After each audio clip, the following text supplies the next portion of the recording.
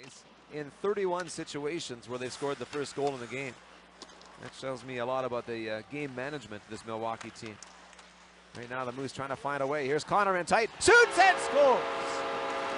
Kyle Connor has the Moose back within one as he picked up a loose puck and backhanded it by Mosinitz. The nice put away by Connor gives him 22 on the season and gives the Moose some life. Good job by the Moose here, keeping the pressure on the offensive zone. They cycle it down low a couple times and eventually get an opportunity by Kyle Connor right in the front. You can't leave him alone for that long. A nice backhand over the glove hand of the Admirals goaltender. It's funny how it worked at one end, works